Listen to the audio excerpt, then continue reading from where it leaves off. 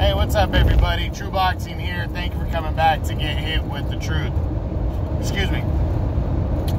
So today, going to be doing the what's next on Erislandy Lara, the former super welterweight champion and now the newly crowned WBA regular middleweight champion of the world. He moved up to 160 finally and took on Cornflake Lamanna and destroyed him. First round knockout. And is now has captured the secondary championship at 160 that was vacant. So, big question now is what's next for Erislandy Lara? Well, I personally feel like Lara is keeping it wide open to return to 154 if he gets a big enough fight, or to fight somebody at 160. So, I'm gonna run through the top 10, like most of the top 10s, because I haven't redone my top 10s yet. But I'm going to run through the top 10s at 154 and 160 real quick, just to see what could be possible, because I really think Lara is open to fighting at either one. He's an older fighter, but he's always done really well with staying in shape, and I really believe he's better suited as a super welterweight, but he spent his career at super welterweight at 154. So I think he wants to try new things at 160 if the fights are there. But there's better options at 154 for him because he fights for the PBC, and almost the whole top 10 is PBC fighters. But there's a couple options at 160 that could make sense if the guys are willing to fight. So it's just really coming down to that. Are the guys willing to fight? So let's run through 154, and then I'll run through 160 and see what's possible for Erislandy Lara. 154 now. Number one is unified champ Jermell Charlo. Well, I do think this fight could be possible for a couple reasons. Charlo is fighting Brian Castano next. If he beats him, he's the undisputed champ at 154. He's likely going to give up at least a couple of the belts if he stays at 154. If not, I think there's a good option. There's a good chance that he moves up to 160 pounds to go after his brother's title, because I think his brother might move up to 168. So, and if he doesn't, why not his debut fight at 154 be for a secondary title against Erislandy? I mean, at 160 be against Erislandy Lara, the veteran. I think that's possible right there. So, I wouldn't rule out him and Charlo, but that's if Charlo's victorious. But even if he's not, I think it's possible. But if Charlo loses, does he want to face a crafty southpaw like Lara? I don't know. I just, right now, I'm leaning towards a no. He would have to be victorious against Castano, and I think he would have to move up in weight. But even if he doesn't move up in weight, I think Lara is willing to fight him. So I do think this fight is possible next. It could happen. Okay, number two is Brian Castano, which would be a rematch from their fight a couple years ago when they fought to a draw. I think this fight could happen, but, you know, a rematch could happen.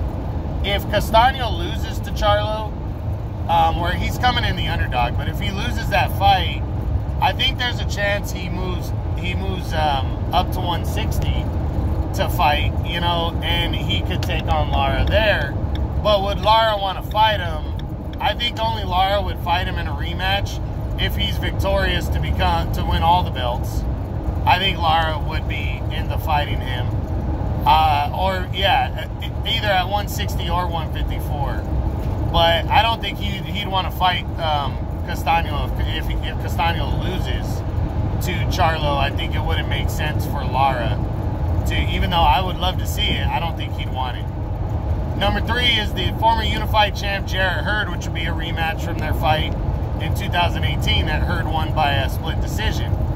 Now, Lara has said that he told Hurd that he'd fight him again, and Hurd declined to fight. Now, Hurd never came out and said that was true or not.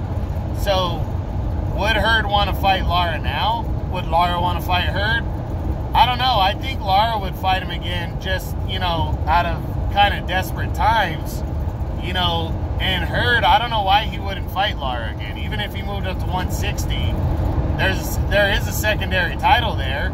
a rematch would be fun to see. I think people would be into it. Their first fight was great, so why not? So, I don't know. I don't know if the fight's possible. I would hope it is, but I don't know, to be honest. Number 4 is Jason Rosario. I don't see a Rosario fight win or lose against Erickson Lubin, because Rosario's fighting Erickson Lubin next. I don't see him fighting him win or lose. Win, and he's in line for another title at 154, Rosario. And if he loses to Lubin, that'd be 2 losses in a row. Does he want to roll the dice and fight a guy like Lara in a third fight? You know, a third after losing 2 fights in a row? I don't see it. Number 5 is former Unified Champ J-Rock Williams. I don't see J-Rock moving up to 160 or fighting Lara at 154. He hasn't fought since he lost to Rosario in January of 2020. I don't think he'd want to come back against Lara. Number 6 is former WBC champion Tony Harrison. Harrison just had a draw against a low-level name. I don't think he'd want to fight a guy like Lara next, so I'm going to say no. Not going to completely rule it out, but I don't think so. Number 7 is Erickson Lubin. Lubin is fighting Jason Rosario next. If he's victorious, and he's in line for a title, one way or the other. If he beats Rosario, which he's the favorite, but he's in line for a title if he wins. If he loses, will Lara want to fight a guy of his skill level? I don't see it. So I don't see this fight either way. Number 8 is undefeated undefeated Sebastian Fundora. I think Fundora would take the fight. I don't think Lara would. Fundora is a tall southpaw, and I just don't think Lara would want to fight like this, so I'm going to say no. Number 9, I got like Terrell Gaucher and Patrick Teixeira in that area. The Teixeira fight, too hard to make. He's with Golden Boy, and he's coming off a loss anyways, so the fight doesn't really make a lot of sense. And Gaucher, it would be a rematch of a fight that Lara won handily a few years ago. So I don't think a lot of people would be into it. I don't think Lara would. He'd look at it like, why am I going to give this guy another chance when I handled him a few years ago? Nobody's demanding a fight. So I don't see that one either. So at 154, it's really up to which guys want to fight and which guys Lara wants to fight. You know, that combination of things. So not great options at 154. But I think Charlo, if he's victorious, that's a real possibility against Brian Castano, of course. Okay, at 160 now. Number 1, IBF champ, Triple G, Gennady Golovkin. I don't see Triple G fighting Lara next. I just don't think that fight makes sense for Triple G. I mean, I think it's a fight where he would destroy Lara, and a lot of people wouldn't be surprised by it. So, I don't see it. Number 2 is Jermall Charlo, the reigning WBC champ. You know, I do think this could be possible if Charlo is going to stay at 160. Right now, I think he's fighting, what's that guy's name? Montiel or whatever in June. After that, I don't know if he's going to want to stay at 160 still. He might be thinking about moving up to 168 to chase Canelo. So I'm not sure this fight happens, but I think it is possible because it gives Charlo another PBC option at 160. And the thing is, does he want to take the risk and fight a veteran southpaw like Lara? That's the big question. We don't know. So we'll see. Number 3 is Demetrius Andrade. He never wanted this fight at 154. He's not going to want this fight at 160. That's not happening. Number 4 is Sergey Derevyanchenko. You know, if Lara decides to stay at 154, I think maybe the realest possibility, the biggest fight that he could get next would be a Derevyanchenko fight. Derevyanchenko's coming off of a loss to Charlo, but he's a PBC guy, and I think he'd be down to fight a guy like Lara. So I wouldn't rule this out. The thing is, would Lara want the fight against a scrappy, come-forward guy who's tough as nails like Derevyanchenko? I'm not sure he wants that.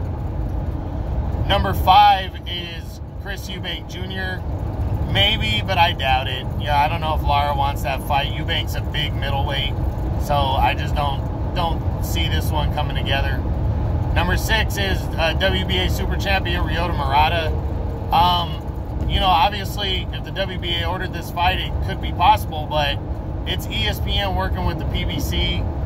I'm not sure they can make that fight happen, so I'm going to lean towards the no on this one. Excuse me. Number 7, it's Jaime Munguia, the undefeated former champ from 154. Golden Boy and PBC, I just don't see them coming together for this fight. I'm going to say no. And then you got Rob Brandt sitting back there at number 8. He's a top-ranked guy. He's also in, I think he's trying to break away from top rank, but he's in a big contract dispute right now, so I don't think anything's possible for Brandt anytime soon right now with all that going down. And then, you know, rounding out the top 10, you got Englishman Liam Williams. You know, I had that undefeated guy, Kanat Islam, back there also. Not seeing either one of those right now. So Lara, not a lot of options. I think the Charlo twins, one of them, or both could be options next. You know, like I think one could fight him. I think the other could fight him. It is up in the air, but I do think those are possibilities. But right now with Lara, as we normally get, it's going to be a while before we know who he's fighting and what he's doing. And it's not a slam dunk on anything.